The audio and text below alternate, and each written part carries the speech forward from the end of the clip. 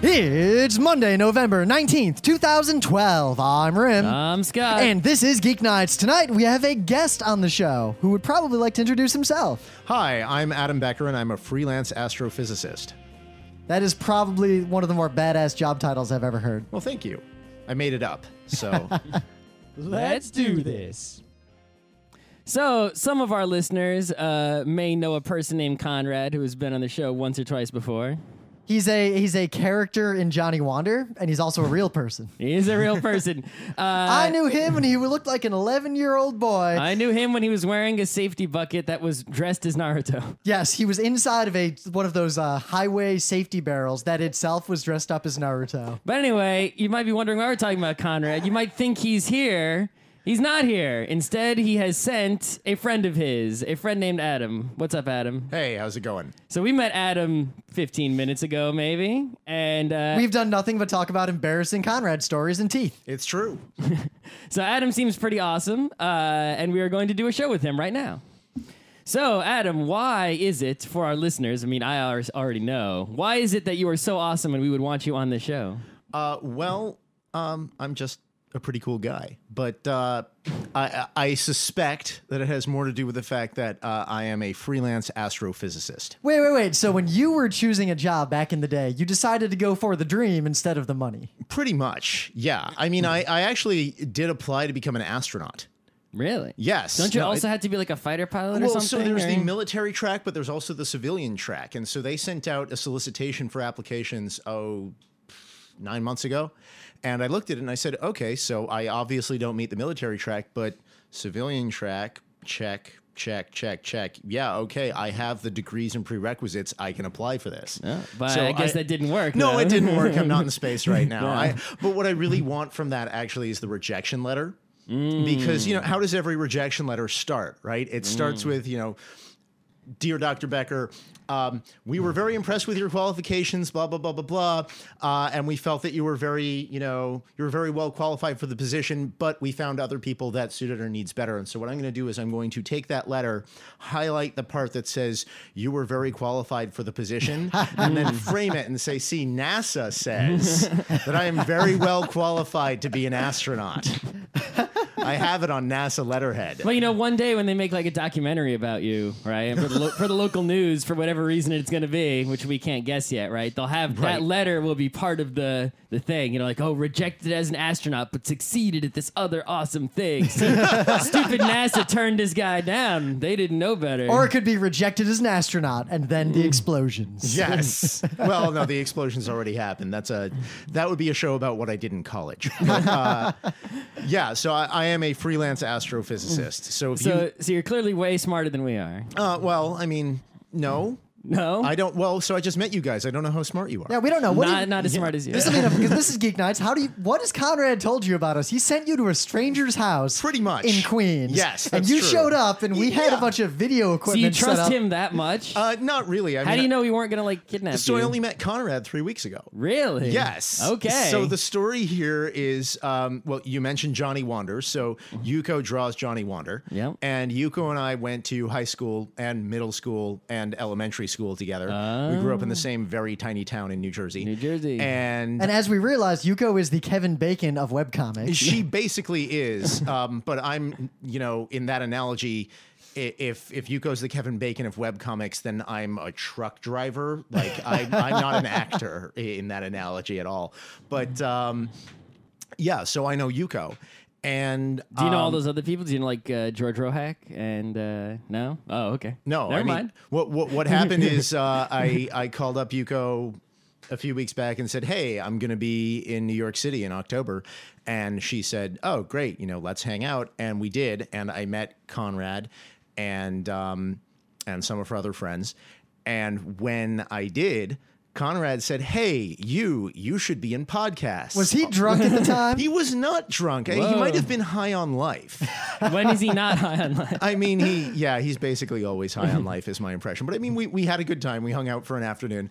And then he said, "You should be in podcasts. I have friends who do podcasts. When are you going to be in the city again?" And you do have a pretty good radio voice, despite just talking in your normal voice. Thank you. Yeah. I don't have to close mic you or anything weird. That's awesome.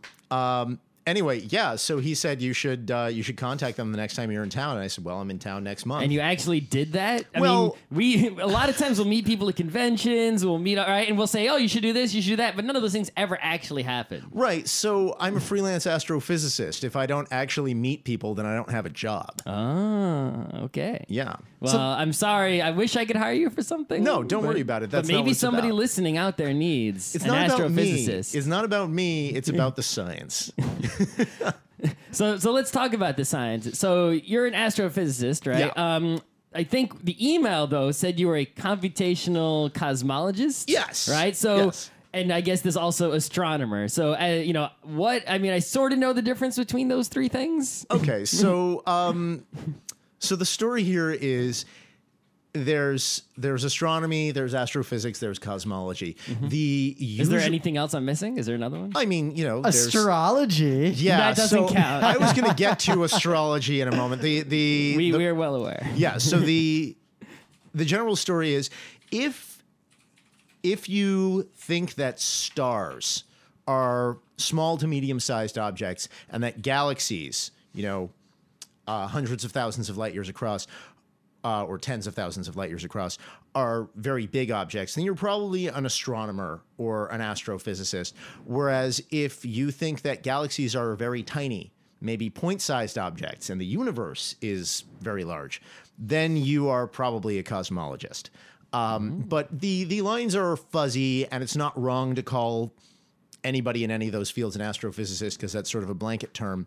And the other thing is, outside of, you know, academia and conferences and whatnot, anyone who's an astronomer or a cosmologist or an astrophysicist usually self-identifies as an astrophysicist, because if you say that you're an astronomer, people will think you're an astrologer and ask you about their horoscope. Oh, I mean, non-science people will think that. Well, but if you say that you're a cosmologist, people will think you're a cosmetologist and start asking you about makeup. Oh, okay. I was going to make a joke about Cosmo. Yeah, I mean, don't.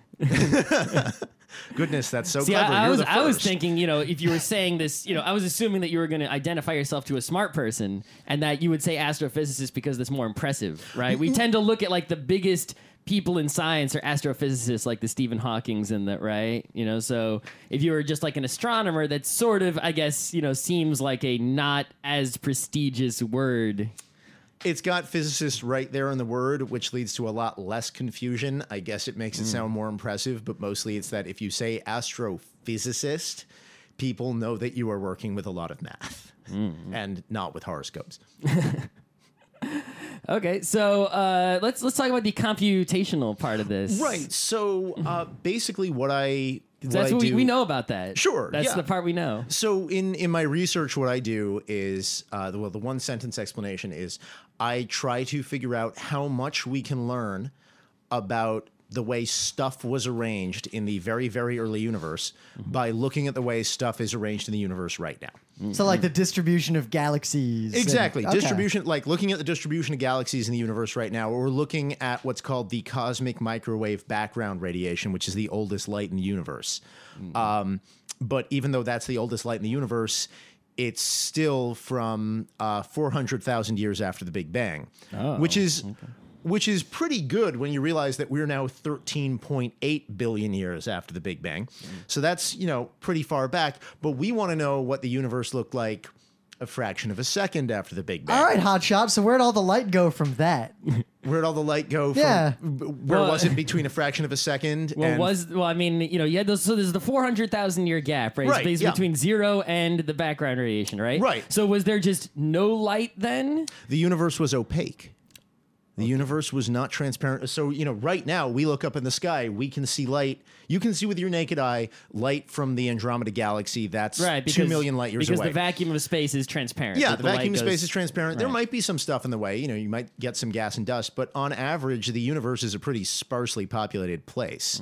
You know, the average number of atoms in a cubic meter of space is something on the order of a tenth of an atom. Is not very much. So anyway, but way back when, in the early days, the universe was not transparent to light because it was a lot hotter and denser because the universe was smaller. You know, the universe has been expanding, as you might know. It's been in a few papers, and so that means, you know, as things expand, they get cooler. So if you go back to the very, very early days, the universe was very, very hot and filled with, among other things, electrons and atomic nuclei because it was too hot for atoms to form. And so the thing about atoms is they're neutral, whereas the thing about electrons and atomic nuclei is they're not neutral. And so light interacts with them. Light will not just pass right through them or right by them. And so the universe was so dense and charged that light couldn't pass through it easily. And so light was sort of trapped for the first 400,000 years. So any photons that any sort of reaction was emitting were absorbed or bouncing around and were not, you know, so they're all gone, you know, they're not flying around in space still. Yeah. I mean, I guess, like, what are the odds that, like, you know, a photon from then would have, like, you know, only bounced off things and somehow, you know, escaped and be able to be detected now, right? It's I mean, those photons were trapped. I mean, talking about a photon bouncing around versus talking about a photon being absorbed and re-emitted is a little, that's a fuzzy distinction there. But those photons were trapped for 400,000 years. And then finally the universe expanded and cooled off enough for atoms to form, at which point the universe became transparent and the photons were freed. And at the time, they were in the infrared, but in the intervening 13.8 billion years, the universe has expanded so much that it has stretched that light out into the microwave. And so that's the cosmic microwave background radiation. If you've still got a TV with an antenna and you turn it to a dead channel, which I guess would be all of them now, and you turn the brightness way down, then about 1% of the little white specks that will show up on your screen come from the cosmic microwave background radiation. So I don't think you're using a TV, though, for your research, right? No. You're using some kind of fancy telescope? Yeah, I mean, that's how you find satellite poltergeists. or something? Yeah, TVs are how you find poltergeists. Yes, that's fair. Again, astrophysics, not astrology. So yeah, I'm not an observational cosmologist. I'm a computational cosmologist. So I don't look through telescopes. I don't build telescopes or satellites to collect data. I take the data and I crunch it with a computer. So the instrument that I use the most often, aside from, you know, pencil and paper, is a MacBook Pro. But the stuff that we use to collect the data these days is usually, well, for the cosmic microwave background radiation, our best data comes either from satellites that are way out in space. They're not even orbiting Earth. They're out at what's called a Lagrange point, so they don't get interference from Earth, and they take full sky pictures in the microwave range, or from ground-based surveys from, you know, really well-situated telescopes. Like there's a nice telescope at the South Pole that is taking really detailed pictures of the cosmic microwave background radiation. But the thing is, you can't get a full sky picture from the ground. That's true. And that's not so good. We need full sky pictures. We also need really detailed pictures of the sort that you can only get from the ground. So we need both. So I take that data and crunch it. So what kind of software, like what kind of tool would you use to crunch? I mean, how much data even is that? It's a lot. Does it take a long time to download from the satellite in space? I don't know how long it takes to download from the satellite in space. I mostly download it from websites. That's a good idea. Where they've already downloaded it from the satellite. So yeah, I don't know what the bandwidth of the connection out to a Lagrange point is. But yeah, basically, I get this data, and there are some pre-existing software packages that will crunch it for me somewhat. There's something called HealPix, which this is getting real technical. How do you spell that? HealPix, HealPix. Okay. So yeah, HealPix is basically a package for crunching this data. But it will only crunch it so far. It basically lets you display the data, and it also lets you do various simple transformations on it. It's also a format for taking the entire sky and basically pixelating it. because you've got something that's not flat. Now you need to display it as a set of pixels and deal with it. So how are you going to do that? So there's that. But then a lot of what I end up doing is writing code to do further analysis because, something like HealPix or some other software package that someone else wrote will only take you so far. If I want to do... And it's also work that someone's already done. Exactly. So running the data through the same software someone else already wrote is going to get you the answer someone else has already found. Essentially, yeah. So I want to do something fundamentally new. That means I have to, at the very least, take the results of that other person's software package and run it through my own software, which is a lot of what I do. So I write a lot of Python code. I also write a lot of Python code. Yeah, Only Python code is much easier to write for me than for you. There are some Python packages like NumPy and SciPy that make it a lot easier. And then when you want to actually write a paper, there's Matplotlib, which helps a lot as well. So, yeah, I write a lot of Python code, and then I sometimes have to edit other people's C code, or on really bad days, I have to edit other people's Fortran code, which is sort of my least favorite thing in the world. Yeah, there's a software package that's written entirely in Fortran and has almost no comments, but it's also the best package of its kind. And sometimes it's easier to sort of modify that package rather than try to replicate it myself. See, in cases like that, I always wonder, somebody could just go in and line by line translate it to some other language, even if it doesn't, even if it's Fortran's not object oriented, but it's you can write non-object oriented Python, right? You can just go through. Well, actually, frighteningly, there is a way to do object oriented Fortran, and I wish I didn't know that, but I did not know that.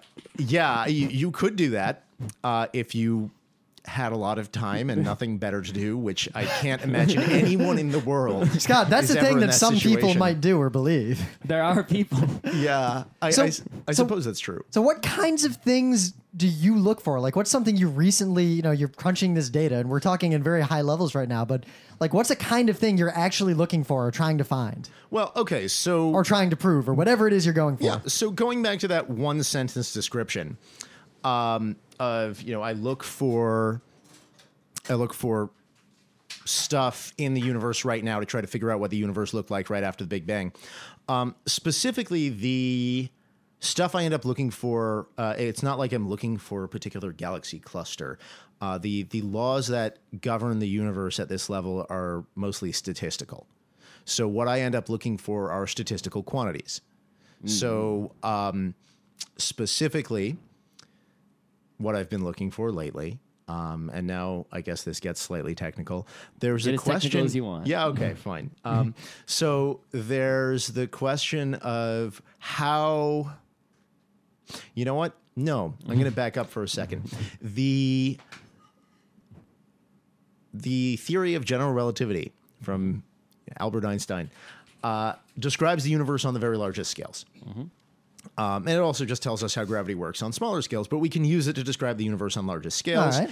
And there's a set of equations that go along with general relativity, and you can sort of basically put in the universe that you have, or put in certain conditions about the universe, and those equations will pop out a solution which describes where you live. And to describe the universe on the very largest scales, we usually punch into those equations the assumptions that the universe is what's called isotropic and homogeneous. So it looks the same in all directions everywhere. And on very large scales, this is an extremely good assumption. If you take a picture of the universe on really large scales, it's kind of smooth. The universe looks the same everywhere. The problem is that's certainly not true at small scales. Otherwise, we wouldn't be here. I mean, remember, I said the universe is pretty sparsely populated. Well, not here. We have a lot more atoms here per cubic meter than you do out in intergalactic space. So in any given direction, the cosmic background radiation is uniform, but then close up, there's a galaxy here and there isn't one mirrored on the other side. Exactly. And even the cosmic microwave background radiation, it's not actually uniform in all directions. It has tiny little variations. And so that's interesting because the variations we have now are not tiny. The variations we have now are huge. It's not a fraction of an atom per cubic meter here. It's something like 10 to the 23 or more atoms per cubic meter here. Whereas if you go and look at the cosmic microwave background radiation, you see differences, but those differences are like 1 part in 10,000. So, but is that is that 1 part in 10,000 like an echo of back then there was a huge lump in a place which causes a very small lump now? Or no, how does it correlate? Like if you see that in the background radiation now, what does that tell you about what was there then? It tells you that what was there then was a piece of the universe that was slightly more or less lumpy to the tune of 1 part in about 100,000. The relationship is proportional. So the question is, how do we get from these tiny little lumps to the incredibly lumpy universe we live in now? The answer to that turns out to be pretty easy to understand. It's just gravity. If you just throw gravity into a slightly lumpy universe and let that universe evolve for 13.8 billion years, what's going to happen is the slightly denser places will attract more matter, and the slightly less dense places will have matter fall away from them. And eventually, after a few billion years, you end up with stars, galaxies, galaxy clusters. All right, but that brings us to an earlier order question then of where did that original slight lumpiness come from? And that's exactly it. Well, is it a false assumption that it was originally perfectly smooth, or was there, Well, so those are active research questions. All right. That's essentially what I work on. Man, you scientists never have any answers. Well, so we have... Actually, the real problem is we have too many, and we don't know which one's right. We have many, many, many, many, many different theories about where those what are came from. what are like 3 or 4 of the a few of the big ones that are getting a lot of that people seem to think are right and aren't crazy kooks? So there's one big one. Okay. There's one really big one. And this is something called inflation. Okay. And the basic idea is, in the very early universe, the very, very early universe, a fraction of a second, a billionth of a billionth of a billionth of a second after the Big Bang, there was a brief period where the universe expanded very, very rapidly. Expanded something like 10 to the 50 times. So it expanded by a factor of a 1 with 50 zeros after it. Something like that. So, sorry, it might be a 1 with 20 zeros after it, but it doesn't really matter. It doesn't really matter. The point is that there are a lot of zeros in less hell than of a a second. lot of zeros, yeah. So the point is, for a very, very brief fraction of a second, the universe expanded a hell of a lot, and then that stopped. And it continued to expand after that, just not nearly as quickly. So the interesting thing here is what that would do. That does a lot of things and solves a lot of problems and brings up other problems. But what that does for this question of where did the original tiny lumpiness come from, is it says, quantum mechanics is the set of rules that govern the universe on really tiny scales. And quantum mechanics says that sometimes crap just happens.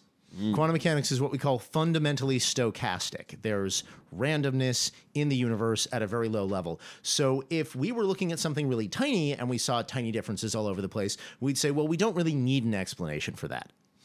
That can be explained just by the nature of quantum mechanics.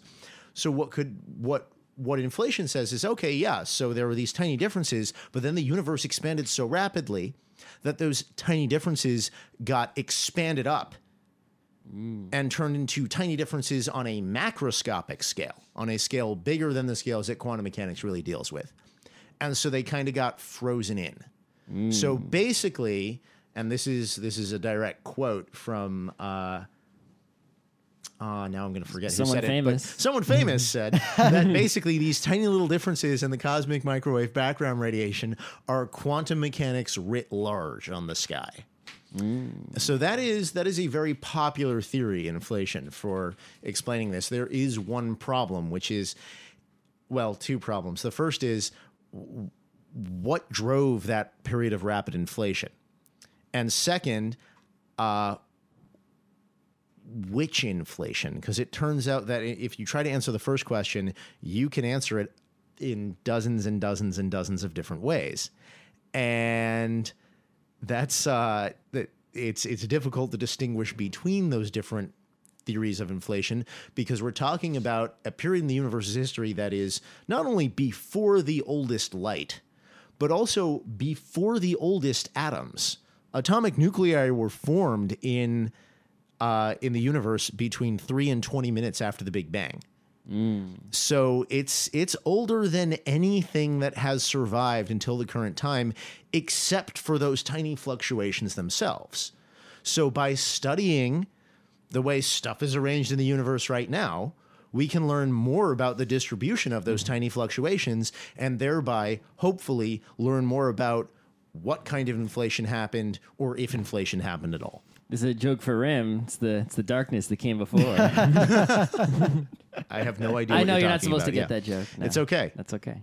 We argue a lot about the nature of, well, not necessarily free will, but causality, in the sense that you're basically what you've said from this theory is that quantum mechanics, effectively, if you zoom in far enough, things are random. We don't know or care why. Or if we do care, that's a separate field of inquiry. I think the second one is where I'm going to go with that, because I care very much. So, other people may not.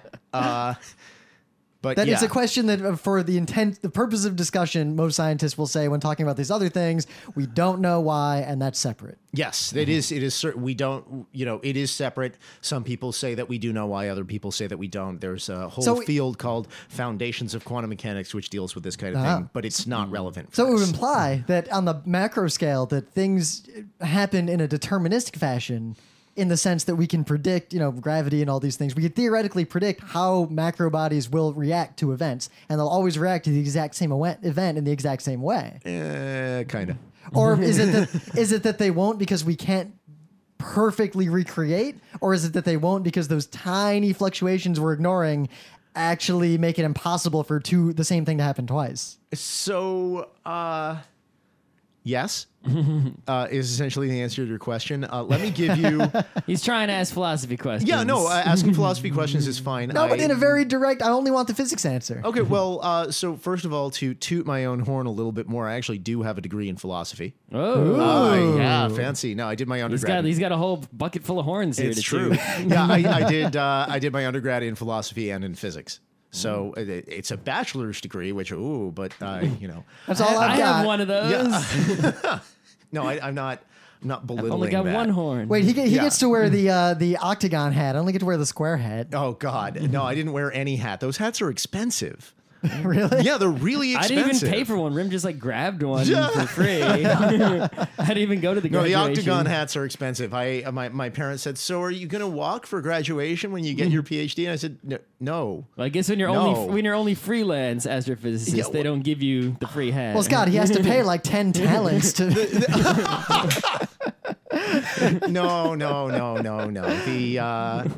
I do not have to pay 10 talents in order to get back into the School of Magic. Okay, so you've read that. That was just we got one fantasy joke out of that two. was just the Geeknights book club book. Sorry, yes. See, and I was trying to remember the name, and I forgot. Anyway, right. Where were we? I don't remember. Right. The hats are expensive. Causality. Causality, right. How come if we do the exact same macro event, the exact same result does not always happen? In the grand tradition of physics problems that you probably remember from high school, this is a slightly idealized setup, but really only slightly. Imagine that you have the perfect pencil.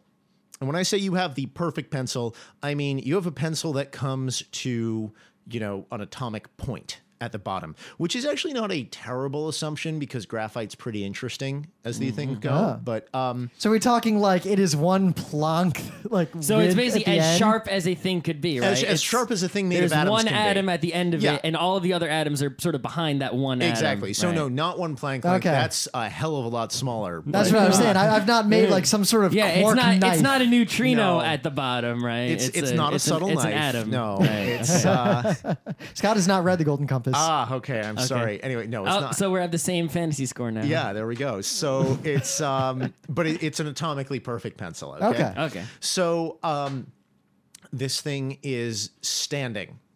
Okay, you have it standing on its point. Oh, it's not staying on the eraser. It's not standing on the eraser. That'd be a it's lot standing on its easier. points. That would be a lot easier. So what's it standing on? Is there another atom? No, I mean it's standing on a table. Okay. Right. Okay. So what atoms? Anyway, or- this is the idea.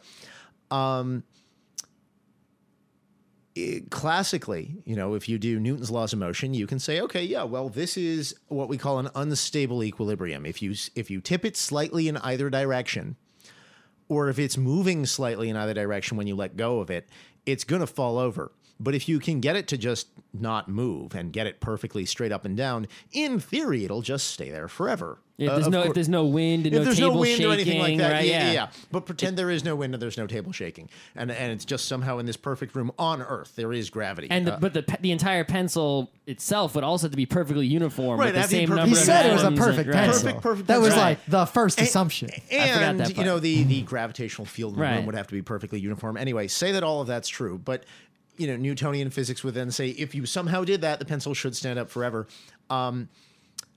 But quantum mechanics says otherwise. Quantum mechanics says, well, you can't do that because in order to get the pencil to stand straight up and stay there, you have to get the top of the pencil sitting directly over the bottom of the pencil. And you have to, when you let go of it, not only have that in the right position, but you have to not impart any momentum to it. You have to not have it be moving. And Heisenberg's uncertainty principle says that you cannot know the position and the momentum of something with perfect accuracy. Oh, so you can only do one or the other. You can do one or the other, or you can compromise on both. So the question is, if you compromise on both, which turns out to be the best thing, what's the maximum amount of time that you could get this perfect pencil to stand straight up? So what's the quantum mechanical limit on how long the pencil can stand straight up? Do you guys want to guess? So as soon as the pencil leans a little bit, time's up. Well, no, it's not time's up. It's how long is it going to take for the pencil to go from here to like here? On appreciable fraction away from straight up. This is the perfect pencil. This is the perfect pencil. And you did the best job you could. You did the best job physically possible. And this is the question of, okay, so what impact does quantum mechanics have on what is, frankly, a really big pencil? All right, well, I'm trying to imagine how long it takes for a regular pencil to fall over. I'm going to say something ridiculous. I don't know, 10 to the 6 years. Okay. Oh, you're saying a really long time, Rim? Yeah, I'm saying a really long time, but it'll eventually happen. Right. And I mean, so this is a reasonable guess, right? Because quantum Booyah! mechanics. Yeah. This is a reasonable guess because quantum mechanics, should take a while to affect something giant like that. But you're actually totally wrong. Yeah, I was waiting for you to say but. Yeah, I was gonna guess about the same time it takes for a regular pencil That's to fall actually over. about right. It's 4 seconds. Okay. So see, listeners, that's why the pre-hawk is dangerous. So yeah, if it doesn't matter how long you want to balance your pencil for, you're not going to do it for more than 4 seconds. Unless, of course, you don't have the perfect pencil. If your pencil's not sharp enough, all of this goes out the window. But the point is, quantum mechanics can actually affect initial conditions in life enough to introduce an element of quantum mechanical random crap into your setup, and so things won't be deterministic. So there's no causality and stuff just happens, and we can correlate. It sounds like. So even if you want to say that means that we don't have a way of understanding causality at the quantum mechanical level, and now we're getting into foundations of quantum mechanics, and you don't really want to do that here. All right, so we don't want to do that. Let's go to another physical topic, and then we will go into non-physical topics. I thought you were about to say let's go to another caller. No. Okay, so we have a friend Timo who actually he lives in Finland, and he's on the phone right now. No, he's not. He's more of like a particle physicist and such, right? So as someone who is not, I see physics and I see the kind of work they do with like finding Higgs bosons and stuff, and then I see outer space stuff, but I really don't see a lot of connection between the two, right? So is there one, and if so, what is it? There's definitely a connection. I imagine there was. Yes. So here's the basic idea. There's 2 ways to talk about that. We'll talk about both of them. So the first thing is, the universe is a pretty big place right now. Okay, in relation to what? In relation to me. Oh, okay, That's never mind. enough. In relation to any object you have ever seen in your life, including the Andromeda Galaxy. So, yeah, the universe is a pretty big place, but it wasn't always so, right? The universe is expanding. So if you go farther back, like we said, eventually the universe is opaque. The universe is hotter and denser. If you go way back, eventually the universe is as hot and as dense as the stuff that you produce in a particle accelerator. And in fact, the Big Bang has been called the poor man's particle accelerator. Because stuff happened there that has not really happened since, except in particle accelerators. Oh, so the thing is, like, I imagined, I guess I imagined the Big Bang would be hotter and denser, way more than we could possibly, Well, yeah. So the further back you go, it's as hot and as dense. At some point, it is, and then if you go farther back than that, it's hotter and denser. Oh, okay. And so the better the particle accelerator we get, we can also, the farther back in time we can probe. So, I mean, the same way that telescopes are time machines, because the farther away you look, the more ancient the light. Particle accelerators can also be time machines, because the hotter and more energetic you get your collisions to be, the farther back in time in the universe's history you have successfully simulated.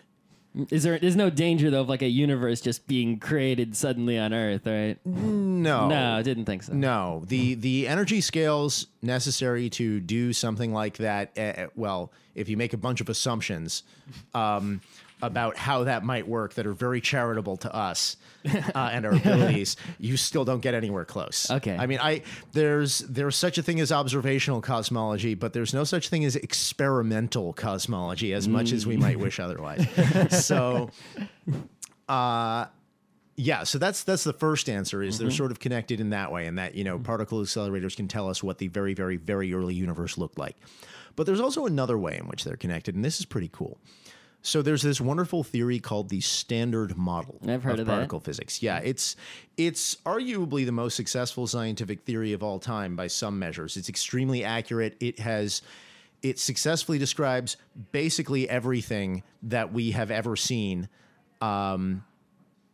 with four notable exceptions, and I'll get to those in a second. But it describes every interaction we've ever seen at a particle accelerator, and even this new Higgs boson result is starting to look like it falls in line with the Standard Model, which is frankly bad news, and I'll explain that in a second. We're all hoping that it doesn't fall in line, because the thing is, we know and have known since the Standard Model was cooked up in the 60s and 70s that it has to be wrong, or at least incomplete, because one of those four things. When the Standard Model was put together, we didn't know about four things that didn't fit. We only knew about one thing that didn't fit. Gravity? But that one thing is gravity. Yeah. Right. So how come the one that's the easiest for me to mess with and understand at the macro level doesn't make sense at any other level? So here's an interesting thing. Gravity is special because of two things. It's, well, more than two things, but two things right now. It's the weakest force by far. And it's also, there's no such thing as a gravitationally neutral object. Okay? You can put together a positive and negative electric charge and get something that has no electric charge, but you can't do that with gravity. So, early on in the history of the universe, the other forces, the strong force and electromagnetism, not so much the weak nuclear force, which is a different story. But anyway, the strong force and the electromagnetic force sort of took their turns creating structures that were neutral with respect to those forces. Okay, so, electromagnetism got electrons and nuclei together, made atoms. Atoms are electrically neutral. Electromagnetism said, okay, I'm essentially done. I mean, electromagnetism still plays a huge role in the universe today, but on large scales, the universe is mostly electrically neutral. And the strong nuclear force did the same thing when, atomic nuclei were put together. But gravity can't do that. And gravity also sort of had the last turn because it's the weakest one. And so after everything else is neutralized, the electric force is neutralized, the strong nuclear force is neutralized. But we still have lumps. So now you're sitting there, you're some neutral object, matter, whatever, but gravity is now affecting you. Exactly. Right? And there isn't some strong nuclear force pulling you away from gravity so that the gravity doesn't matter as much. Precisely. Yeah. So gravity, as a result, governs a lot of what we see in the universe on large scales, and also a lot of what we see on these sort of intermediate scales where we live, simply because we're living on a big thing. But if you want a demonstration of gravity being really weak, you've got that whiteboard over there with magnets on it. So those tiny magnets are being held up by magnetism, okay, against the entire gravitational pull of the Earth. So those really, really small magnets And those magnets aren't even using sort of the full strength of electromagnetism because they're pretty weak magnets. They're pretty weak magnets, and they're I also have some shitty ones that fall off the fridge. They're also dipoles. They've got both a north and south pole. This means that they're not actually going to be as strong as if you had, say, a positive and negative electric charge. I mean, you could levitate a building pretty easily if you put a bunch of positive charges on the floor and a bunch of positive charges on the building. I mean, it would then fall over. It's not going to be stable that way. So it's a big pencil again. But yeah, exactly. Yes. But nonetheless, it's really easy to counteract gravity with any of the other forces. But yeah, gravity, why gravity is sort of messed up and doesn't fit in. The best analogy I ever heard about this is basically the standard model tells you how the players act on the stage. The problem with gravity is gravity comes in and warps the stage. Gravity is a set of rules for how the stage behaves, not the players. Because, gravity, as general relativity tells us, is a warping of space-time. So we knew that the standard model wasn't complete. And since then, we've discovered several things that don't fit in with the standard model. 3 other things, like I said, 4 things total. One of those things is dark matter. There's nothing in the standard model that can account for dark matter. And another thing is dark energy, which is causing the expansion of the universe to accelerate rather than slow down over time. And this has, we don't know as much about dark energy as we know about dark matter, but assuming that we're not just wrong about gravity, something is causing this. And there's nothing for that in the standard model either. And then there's the last thing is this thing called neutrino oscillation. Basically, the standard model says that neutrinos shouldn't have mass, but we know that we now have evidence that neutrinos do have mass. Okay. And it's a small mass, very small, but the standard model can't account for that. So these 4 things, gravity, dark energy, dark matter, neutrino oscillation, they don't fit in the standard model. And even if you're skeptical about dark energy and you say, no, dark energy is just that we don't understand how gravity works on really big scales, the other 3 are pretty solid. And certainly we know that gravity is real. And we've seen neutrino oscillation in the lab, and the evidence for dark matter is pretty good too. So none of those are explained by the standard model. If we can come up with something that breaks the standard model, if we see some evidence in a particle accelerator of something that is not accounted for by the standard model, that would give us hints of the next theory. And that next theory could account for dark matter and dark energy, which are 2 of the biggest outstanding questions in cosmology. And so this is a connection between particle physics and cosmology. No, look at that. Look at how you remembered what he was talking about the whole time. Wow, I don't think I've ever done that in my life. Yeah, I tend to go out. It's like you were going tangents, but you remembered where you came from. That was really, I go on tangents, and then I'm like, what was I talking about? You return to the darkness. Well, I go on the most tangents. Yeah, well, I mean, politicians should learn something, actually answering the question. It's crazy. Well, yeah, I don't think it's that they can't. I think it's that they don't want to, yeah. So we'll get into some so my last question before we get into the sort of non-science personal stuff. How does one who is in, say, entering high school decide to do what you do and actually make progress toward that? So, I mean, I wanted to do some flavor of astronomy since I was in 1st grade. Yeah. I mean, I sort of fell in love with astronomy, read some books. I sort of went out and saw the night sky because I was in Jersey, so you can see the night sky. Can't see shit here. Well, you can see Jupiter here. That's I about actually it. saw Jupiter from Brooklyn last night. Look to the east after sunset. Anyway, yeah, I mean, you can totally see a few things here. But yeah, I mean, you looked at the night sky. I saw Cosmos, Carl Sagan. Yep. Amazing stuff. And I got really into it. And I mean, and then I sort of waffled a bit as I got older, but I was always sort of, hooked on the idea of, okay, I at the very least want to do physics, and I do really like the sky. So yeah, I mean, there's not a whole lot that you can do before you get to high school, aside from, read a bunch of books if you're interested. Once you get to high school, take science and math as much as you can. Get A's. Do as well as you can. And when you go to college, major in physics or astronomy. What would be the difference? I mean, what would be the difference between the 2 majors? It depends. At some schools, there's very little. Usually what happens is a physics major will give you some flexibility with some of the courses you take. There's like a core and then some physics electives. Generally, an astronomy major, this is how it worked where I went to school, will usually be the physics major, but they pick the electives for you, and then there might be a couple of other courses on top of that, so it's sort of more specific. Because, you know, physics as a major is pretty versatile. You can do a lot of different things with it. You can go into physics education. You can go and work on Wall Street. You can go and work for Google. You can go do a lot of different things with a physics major. I mean, you can go into patent law. Unlike a philosophy major? Yeah.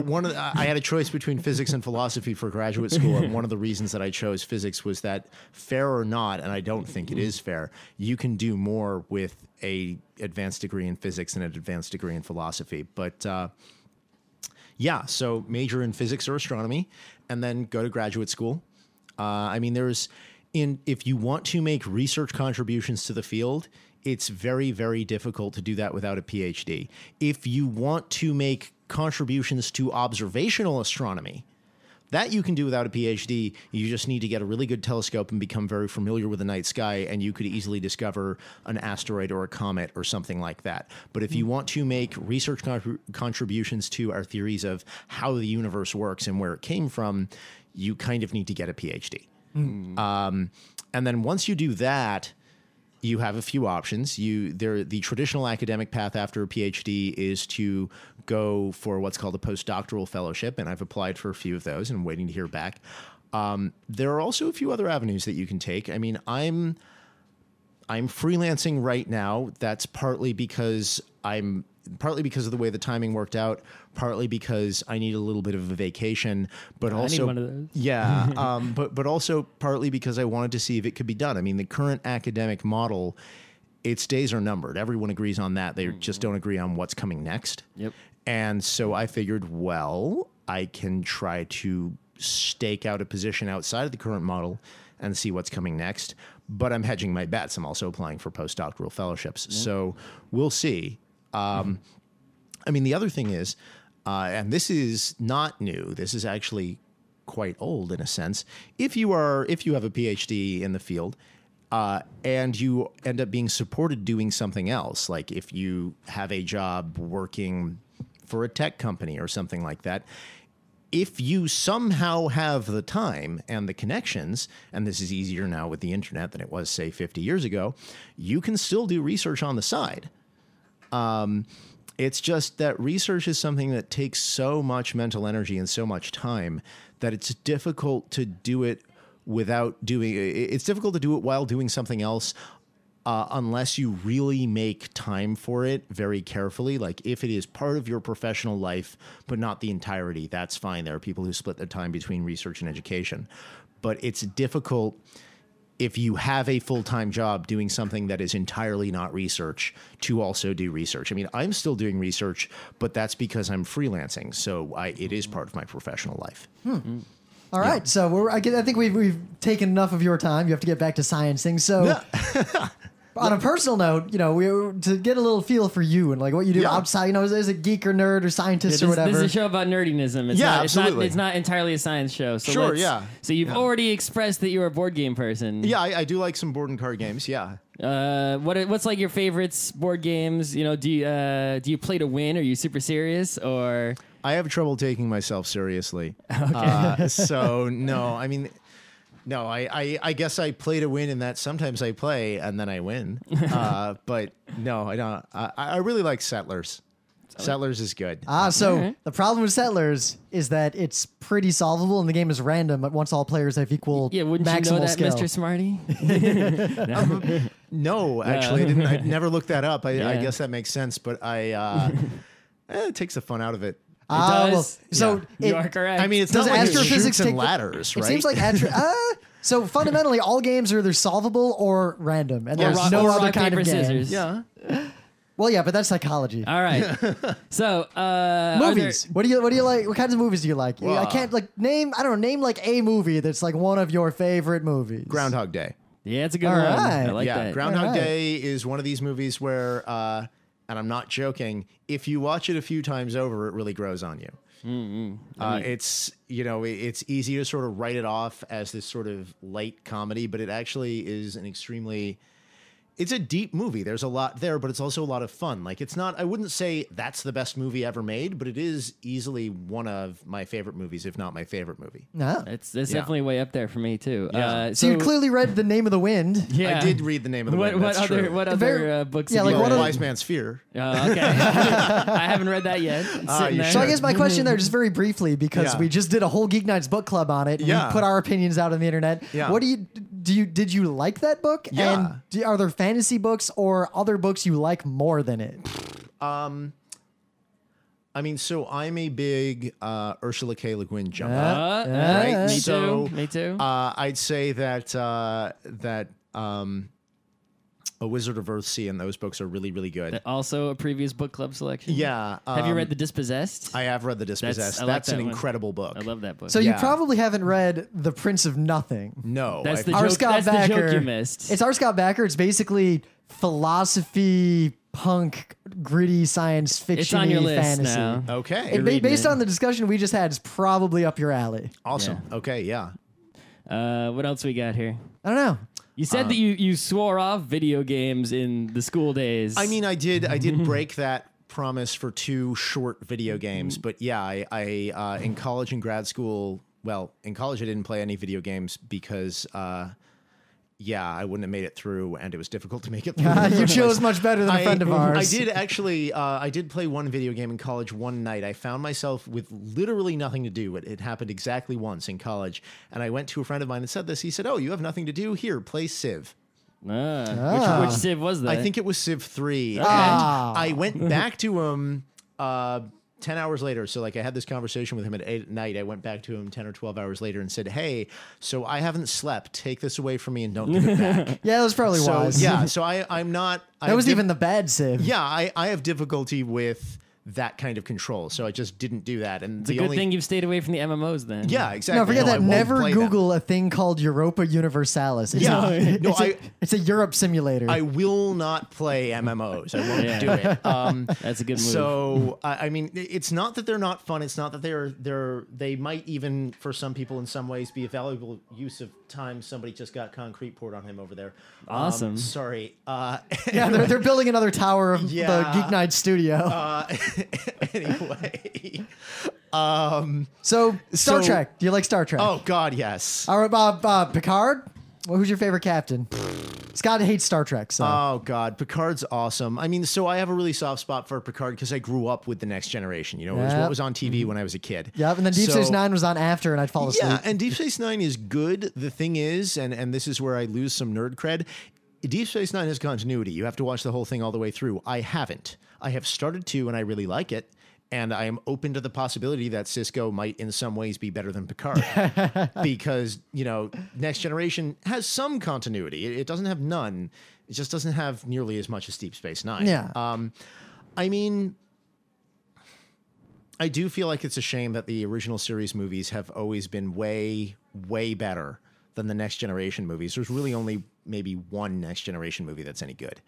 So that sucks. I was also way more into Star Trek when I was younger. It's sort of one of those things which I feel like I did. And now it's like, okay, yeah, I have some Star Trek knowledge, but it's not something that's been a big part of my life. That is a weird thing to think about, right? Because like I don't like Star Trek, but it's like I see like a lot of people now are sort of picking it up later, Yeah. versus other people who picked it up earlier, and it's Yeah. sort of like almost like 2 different groups of fans. Yeah, you know, it's like it the people who is. picked it up early in life are like the Trekker, whatever Yeah. word is the correct word for them.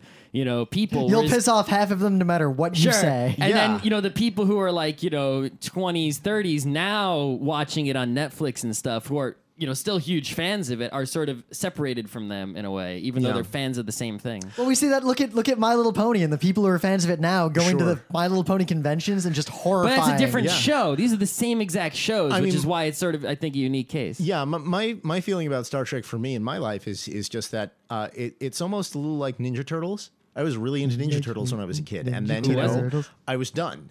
and I wasn't I'm really into also them. mostly done. And now, yeah, I like Ninja Turtles. Yeah. I'll go see, I went to see that Ninja Turtle movie that came out a few years ago. But What? yeah. I did not know about this. Yeah, Okay. I mean, and it was fun. Okay. But it's not like I own massive quantities of Ninja Turtle or Star Trek paraphernalia. I don't live or die or breathe the stuff. Is there anything you do live or die or breathe? Other than science? Other than science? Doctor Who. I really... and that's because I came to it late in life. Like, basically what happened was in grad school... I keep saying in grad school... A couple of years ago, my girlfriend came to me and said, "Hey, so I just started watching this show and you need to watch it. You need to watch it. What's it called? Doctor Who. Oh, I've vaguely heard of it. People seem to get really into it. Yeah, let me just sit down and watch it with me." Okay, fine. And then after watching a couple of episodes, it is sort of, okay, this is kind of the best thing ever. I mean, have you ever... Another thing I've gotten really into is Community. Do you guys watch that? I've seen a few episodes. Scott, he doesn't watch or like most things. There's this wonderful scene. So Community has its own takeoff on Doctor Who, right? Inspector Spacetime. And there's this wonderful scene where Abed sees Inspector Spacetime for the first time, and he's watching this incredibly cheesy clip, and he watches about a minute of it, and then he says, "This is the best thing I've ever seen in my life." And that's essentially what happened to me. Guy at my work, Halloween costume was Inspector Spacetime. Yeah. Well, so there you go. Yeah. Yeah, there's a lot of Who people out there. Yeah, it's there really huge. are. We go to conventions and it's like just everywhere. Last year for Halloween, before I'd finished my degree, I dressed up as the doctoral candidate. So the young doctor. Clever girl. Yeah, maybe. I'm trying to think if there's anything else that you guys... I have a website. Oh, yeah. Is there anything else that you would like to pimp? Yes, now is yourself? the pimp and plug yourself, independent of the opening to this. And also, if there's anything else you would like to tell an audience of some number of nerds. Well, I've got a blog, and it's called Freelance Astrophysicist, and it's at freelanceastro.com. So, yeah, if you want to read more of my stuff or hear more about what I'm up to, you should go there. And you can also, if you have any questions about science that you want to ask me, you can send me a question through the site, and it might take me a little while to respond, but I will respond. Anything else? I could end it right there. Yeah, you can, I mean, yeah. I don't have any other personal projects. I mean, if you know someone in San Francisco who's looking for a math or science tutor, I have some openings. We can do that. And yeah, beyond that, I think that's all I've got. All right. Well, thank you for taking the time to come to our somewhat disheveled studio right now. No, it's that fantastic. show was particularly awesome, and I'm sure it'll be enjoyed by many. This has been Geeknights with Rim and Scott. Special thanks to DJ Pretzel for the opening music, Kat Lee for web design, and Brando K for the logos. Be sure to visit our website at frontrowcrew.com for show notes, discussion, news, and more. Remember, Geeknights is not one, but 4 different shows. Sci-Tech Mondays, Gaming Tuesdays, Anime Comic Wednesdays, and Indiscriminate Thursdays. Geeknights is distributed under a Creative Commons Attribution 3.0 license. Geeknights is recorded live with no studio and no audience. But unlike those other late shows, it's actually recorded at night.